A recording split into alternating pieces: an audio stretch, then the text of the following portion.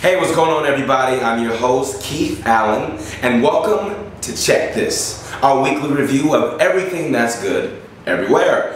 First up today, football, or rather the aftermath of football, when your team decides to give up on a game-winning fumble. Tough break, little guy. I hate the Raiders. Listen, we all hate the Raiders. I mean, what else is new? But couldn't this have been a teachable moment, Dad? Me too. Or not. But what we don't want is for a single event like this to ruin your love for the entire sport. I hate football. You see, that's what I was afraid of. You know what this conversation could use? Something very important. A goat. What? That's right. A goat that says the word what? I hate the Raiders. What? I hate football. What?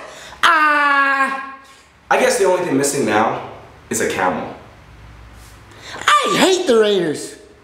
What? I hate football. What? I hate football. You know, robots have been around as long as football, and we generally have not had a problem with them until now. La la la la la la. Okay, that's weird. It took me way too long to figure out which one was the robot. I'm sure some of you immediately saw the silver legs and you say, that's the robot. But I mean, silver legs are not necessarily a sign for being a robot. You know what is?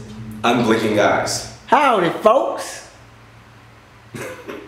This is a prime example of a robot disguising itself as someone building a robot. Remember to be very careful when building robots.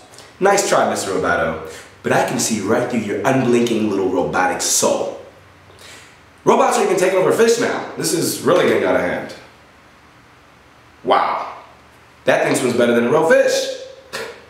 The only thing my pet goldfish ever does is lay at the bottom of its bowl covered in something that looks like jelly. It's actually really nasty.